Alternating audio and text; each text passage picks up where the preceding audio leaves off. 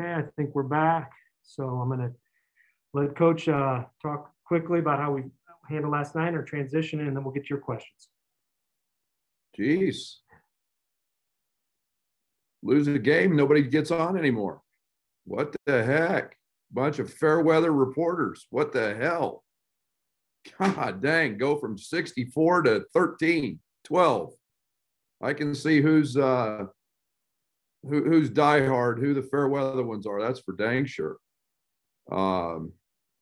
Yeah, just a night that was 12 of 30 from the layup department, miss a whole boatload of free throws, shoot 50% at the line, and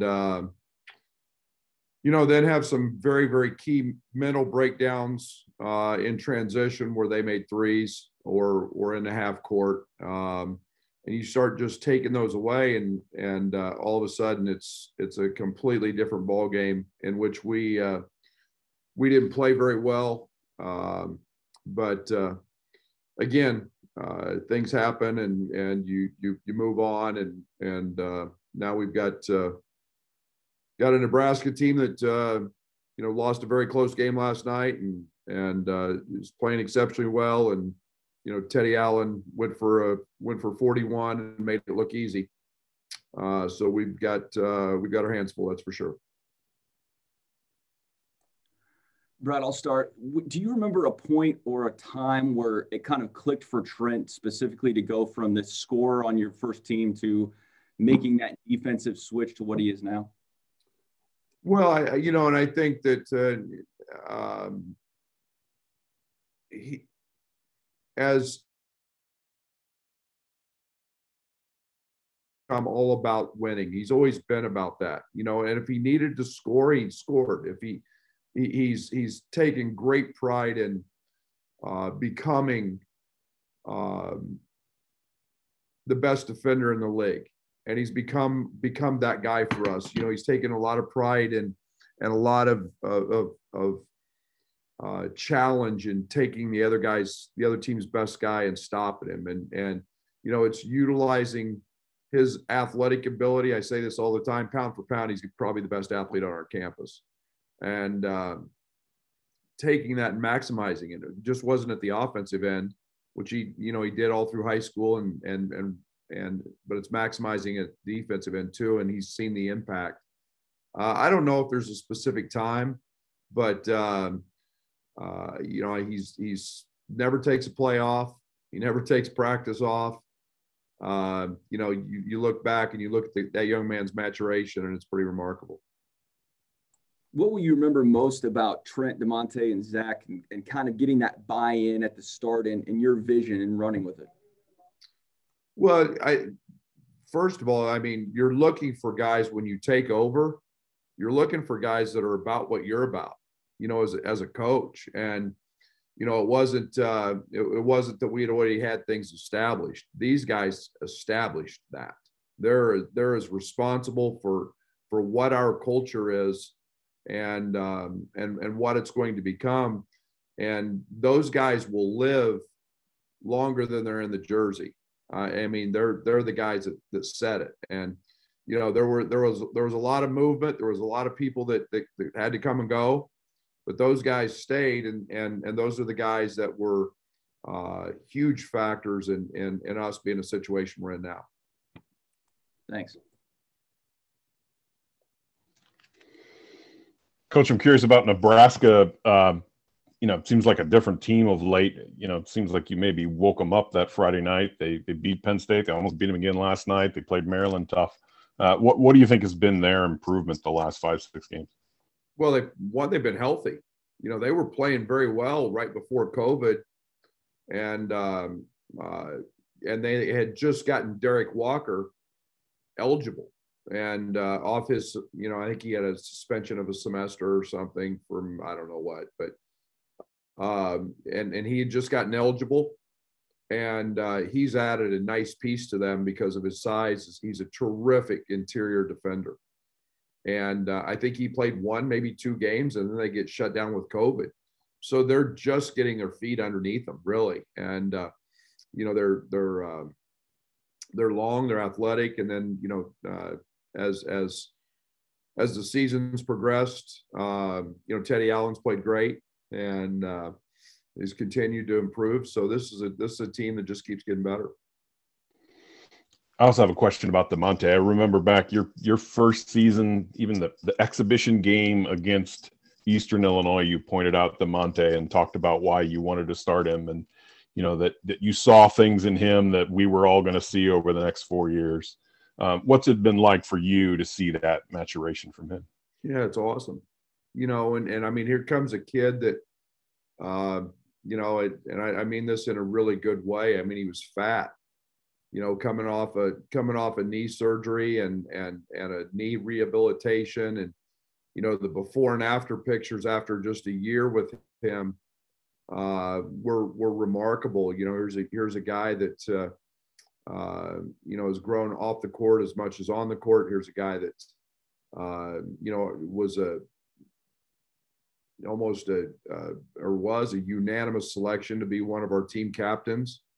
And that's the ultimate respect when your teammates vote you that, and your coaches, and great personality. He's got a dynamic personality. People are drawn to him, and it's been an honor to coach he and Trent and Zach, and that's the ultimate respect. DeMonte got it from his teammates. Thanks. Brad, a lot of folks will at the end of the season, look back, how far did that team go? And that's obviously a measuring stick of a season, but is there something else to you that makes a season special and how you look back on this? I know we're not even close to the end of it, but you're in the midst of something that Illinois hasn't had in a long time in this kind of season. I'm sure there'll be a time for that, Scott. I don't. It blew me away the other day when Derek told me that it was only the fourth time in 65 years that an Illinois team has been ranked in the top 5 in February, and that shocked me because I think this program is elite, and that shocked me to know that. I don't look at it that way. I look at it so very narrow-minded right now. It's just the next game, and I imagine we'll look back. I'm really proud of where this group of seniors has gotten us. I'm really proud of the maturation in 4 years. And that's solely responsible to Trent and Zima and DeMonte and Tyler's back for his 12th year or whatever it is. It's one of those deals that you're really proud of those kids because they're reflective of what you've been teaching and you've been and for the most part preaching. So it's all there's time to reflect. Now's not it.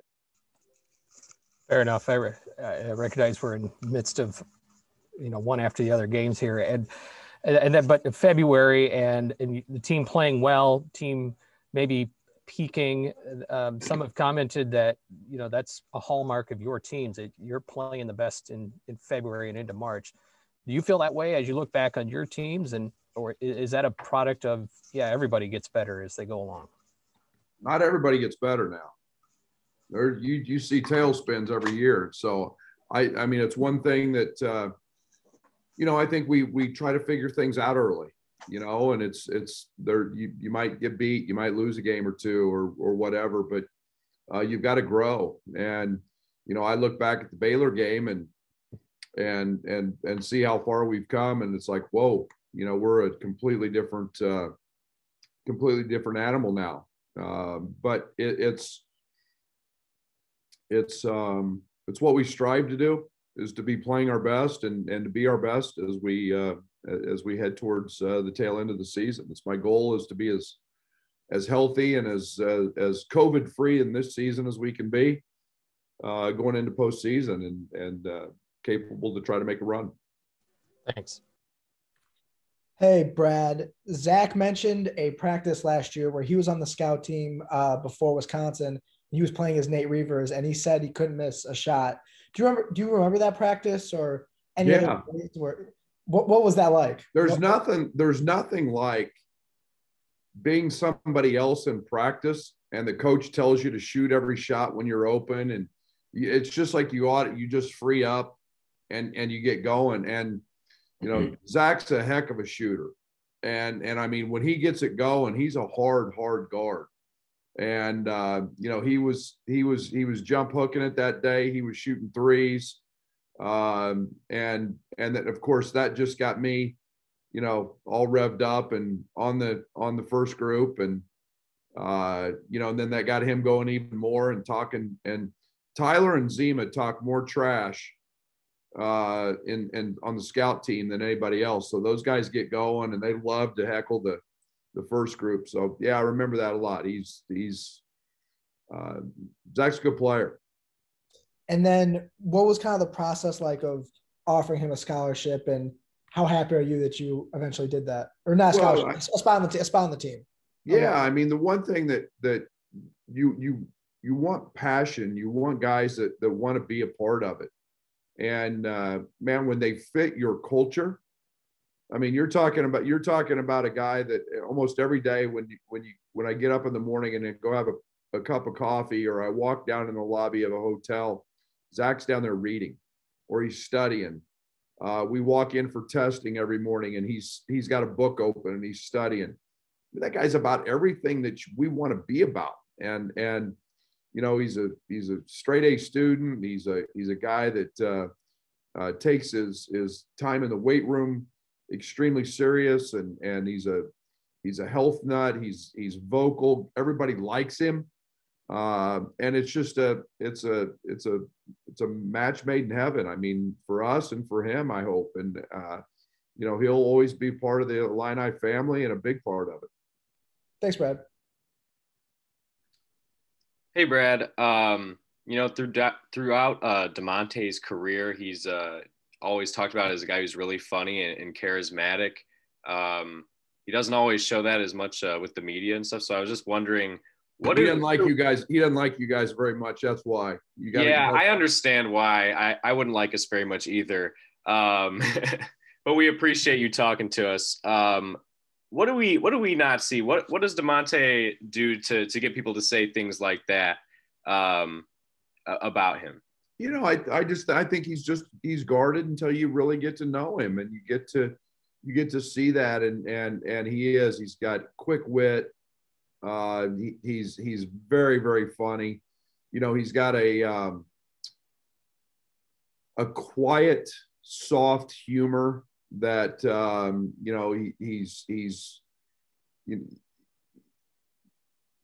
he just doesn't let everybody in. And it takes a little while. You got to prod him with it sometimes, and yet I still go back to the first practice. I told him he could pack all of his stuff and head back to Peoria. As he was laying on the floor because he was so desperately out of shape, and he was puking in a trash can, and we still laugh about that now. And we talk about his days at Manual all the time, and we kid and have fun. And you've got to get to know him. You got to get to know what he's about, and then you see all that charm and that charisma. Absolutely. As a guy who is very knowledgeable with Illinois' history as a program, DeMonte seems he kind of revived the Peoria pipeline, so to speak, of players coming in and really featuring and being a big part of Illinois teams. And now it kind of continues in a way with Adam Miller.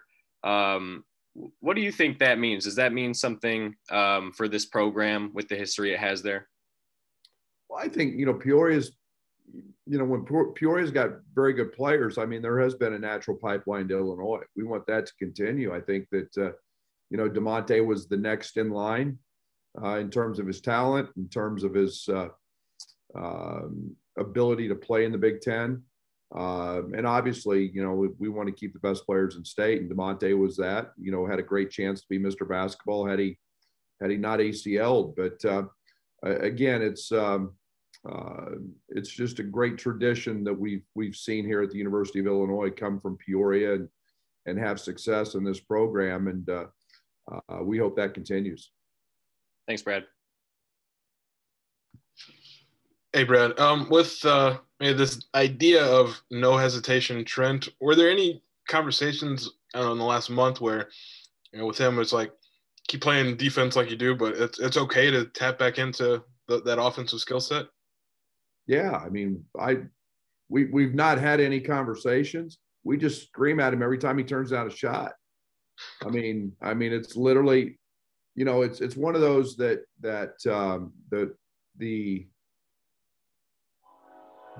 the fine line. Trent walks the fine line between wanting to be an unbelievable teammate, knowing that he can drive it, knowing that he can be a setup guy, and yet knowing that he's one of the most capable scorers in this league. And he fights that within himself sometimes. I, as a coach, want him to shoot the doggone ball every single time he's open, because we've all seen those heaters and those burners that he can get on, and yet he's such a great teammate, and I respect the heck out of that. Thank you. Hey, Coach, thanks for doing this, especially on short notice.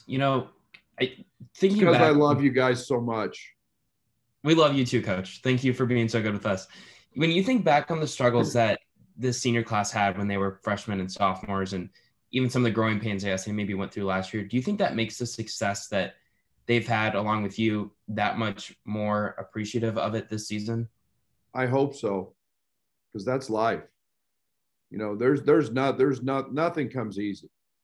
I mean, we all know that as adults, and having gone through it. I mean, your journey is filled with struggles, and very seldom, I hope they can take life's lessons from what they learned the first 2 years and understand that they're better people than they are because they went through those struggles, because they had a coach who demanded more from them, because they had a coach who expected more from them, because they had a coach who wanted them to become great.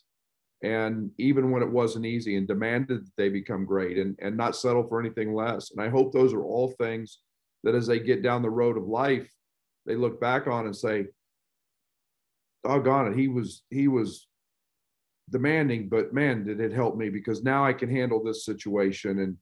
And now that we're winning games, obviously you want them to understand that great things can happen, but obviously they may not happen when you want them to happen. And that's the way this thing works sometimes. And man, I couldn't be prouder of this group of guys. And then a follow-up. I don't know if you have an answer to this, but I think it's pretty clear that Io probably plans to forego his senior season. Are there any plans or anything in the work to maybe celebrate him tomorrow with it being senior night and potentially his last game in Champaign? Well, I think those are all things that and I'll say this on Io's behalf, and I'll be honest, I haven't had a conversation with him about it. Io needs to go to the draft. Io needs to go. There's nothing else he's going to accomplish in college basketball that I'm going to do for him. I mean, he's turned himself into that guy. So, it's those decisions obviously become their family, but Io's had an unbelievable year. He's a National Player of the Year, in my opinion. And, it's one of those deals that he'll make the decision that's based on him. But in my opinion, he needs to go. Thank you, Coach. I appreciate it. Hey, Brad, the way Trent and DeMonte, they kind of play off of each other in terms of their humor. I mean, they had each other giggling and kind of cracking up here. What's the trickle-down effect when you have your two senior leaders who play off of each other like that so well? And it seems like they have an ability to lighten the mood when it needs lightened, or kind of keep things going that way. Well, that's the best part of this team, Joey, is this team smiles. This team has fun. This team knows how to enjoy themselves and they grow up. And if when you've been through the battles like those guys are, you learn to laugh certain things off, and you learn to understand how things get handled, and okay, coach said this or that, or this happens, and that's beautiful. That's fun. That's true. That's a true friendship. That's family. That's everything that we strive for, is to be able to create laughter and yet, it's almost that brotherhood that you see, two brothers that fight, two brothers that laugh, two brothers that wrestle together, whatever it is. And that's what that is. Thanks, Brad. Appreciate it. Last one is Tyler coming back for a 13th season. His mother would love for him to. His father thinks that he needs to go draw a damn paycheck and get the hell off my payroll. But no, he's finishing up his second master's degree in the School of Business. And as I think it'll probably be time for Tyler to go start his future endeavors in the world of basketball. I think that's what he's heading into at this point in his life. But again, a lot of true blessings there to be able to have him around for as long as I've been able to have him around in coaching. Thanks, Brad. Okay, it's 4:00, so we have to wrap up. Just a quick note for the media. The senior ceremony we'll stream that